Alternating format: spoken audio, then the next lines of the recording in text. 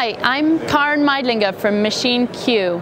We're at the ST Developers Conference today. I'd like to tell you about what we're doing at machineQ. First, we're wholly owned by the Comcast Corporation, and we run the IoT enterprise business for Comcast. What I'd like to show you today is some of our hardware and software.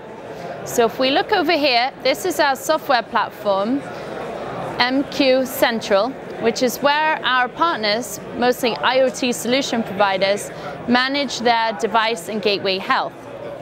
We also have to show you today our sensor, machineQ Flex.